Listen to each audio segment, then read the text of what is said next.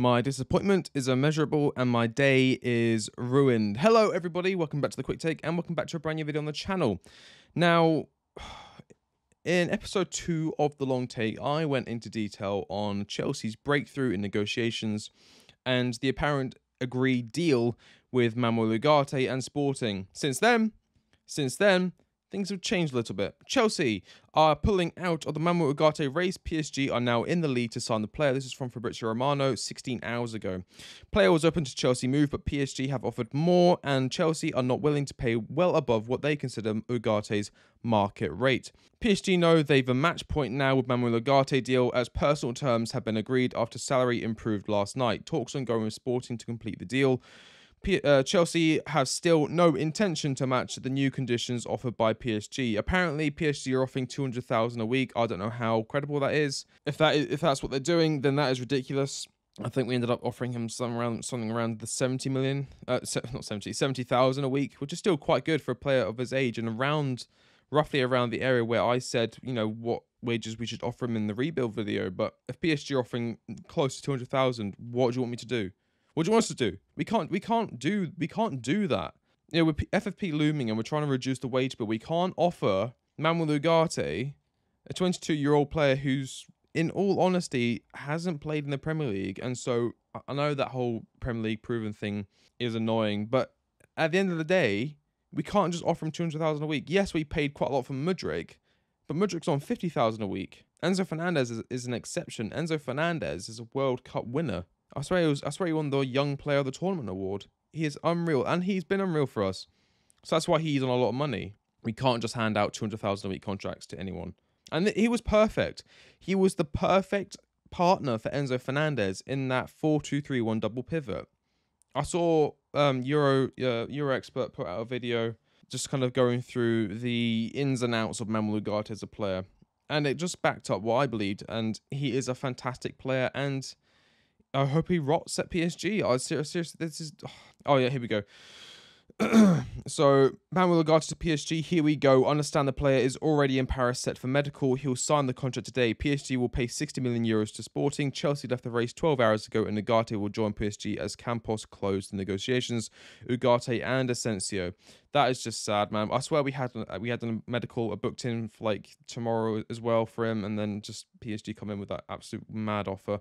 I wasn't able to see it. I was out enjoying my birthday. I was out on the beach with no signal, having laughs, making burgers, making memories basically.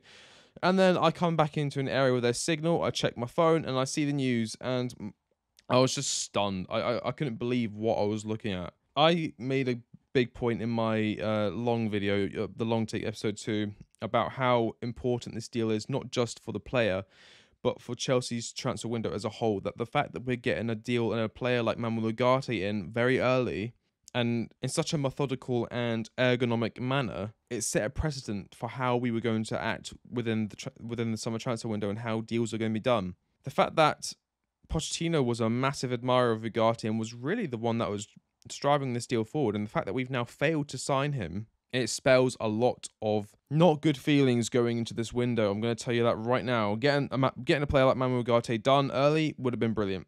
But here we are. We've now lost out on him. Mason Mount's going to leave. Pochettino wanted Mount to stay. You know, we are selling players like Kai Havertz. Pochettino, he had him in his plans, but at the same time, he wasn't really that fussed if he left. But here we are.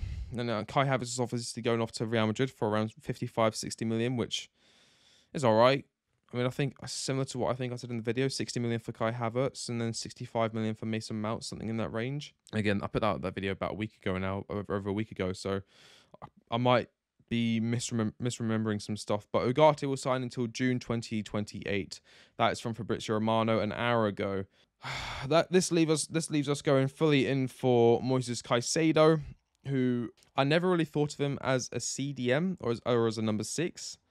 I'm not too sure how he'd work alongside Enzo Fernandez. I know he likes to kind of go into different areas of the pitch and isn't really a sitter. Not like Manuel Ugarte. And other options include, Redondo. Sorry, not Redondo. Redondo.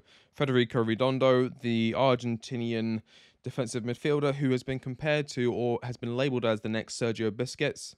Biscuits. I keep saying biscuits.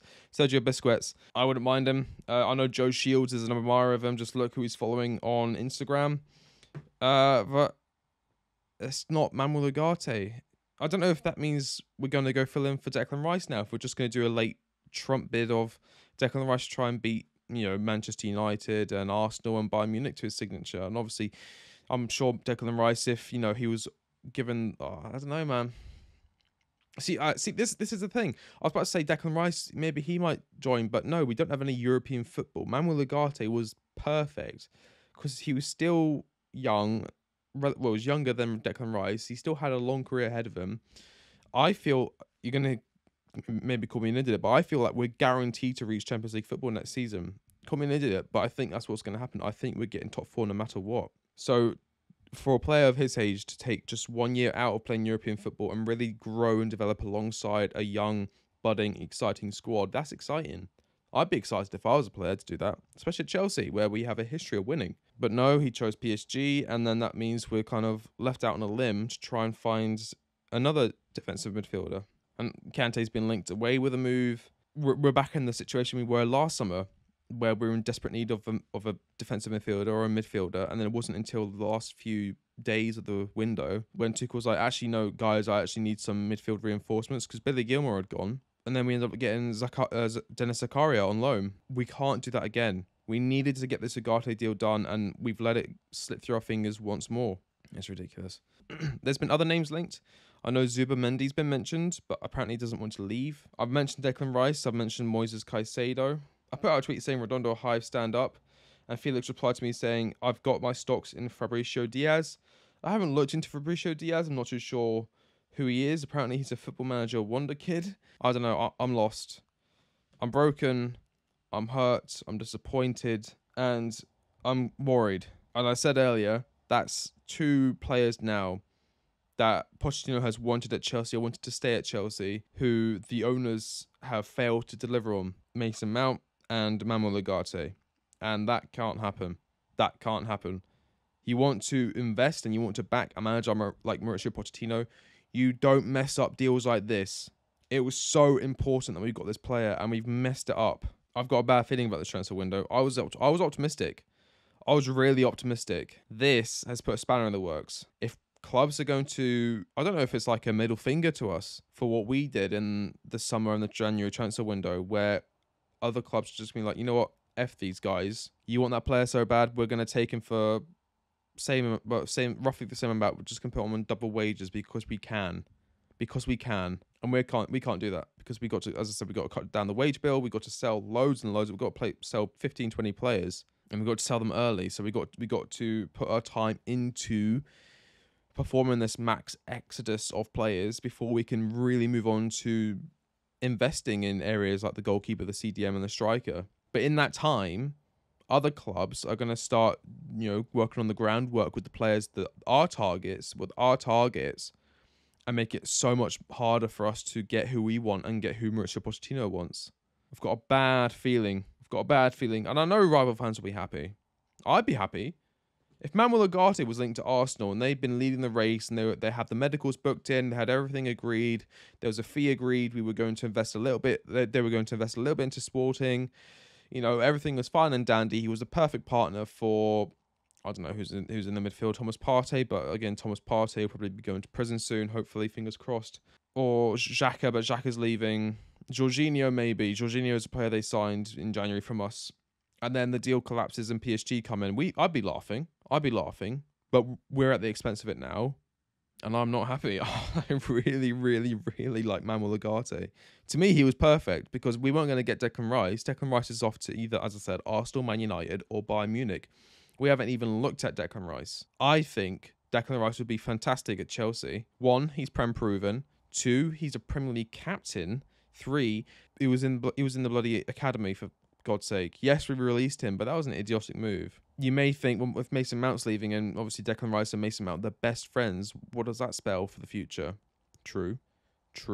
But I'm sure Declan Rice would get along just as well with players like Mykhailo Mudryk and players like Enzo Fernandez and Reece James, of course. I feel like him and Wesley Fofana would get on quite well. You know, as I said, this squad is quite young, and so is Declan Rice. But Declan Rice is a leader. I'm not going to say he's egotistical, and I'm not going to say he's arrogant, but I'm going to say he is confident in himself and his abilities. And a player like him, who's still young, but is also not guided, but he's also stuck with a team that's got themselves to a European final in West Ham.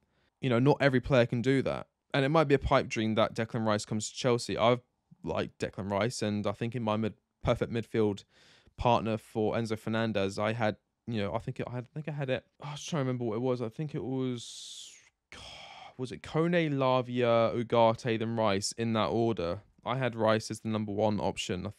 I think. My memory's horrendous. So I've got a terrible memory at the moment, but I don't know. I don't know where this leaves us. It leaves us scrambling. That's where it leaves us. This leaves us scrambling. We are in panic mode as a club, and this is the last place we want to be when we've got so much important business to be doing, as I said, in the summer. So to wrap it up, Chelsea were leading the race to sign Manuel Ugarte. Personal terms had been agreed. Fee was agreed. He was happy with the wages. And then PSG, out of nowhere at midnight last night, say, you know what? We're going to offer you 200,000 a week. We're going to double what we were offering you. And Ugarte was like, well, how old am I? 22. I'm in my early 20s. I can't turn down 200,000 a week, even if I want to play in the Premier League. See you later, Chelsea. I'm going to go play with the Farmers. That's what it is. That's what it is. Money talks. We've done it before. We know how it works. It's just that it's happened to us now, and I'm not happy about it. Oh well. I've been the Quick Take, and I'll catch you on the next one. See you later.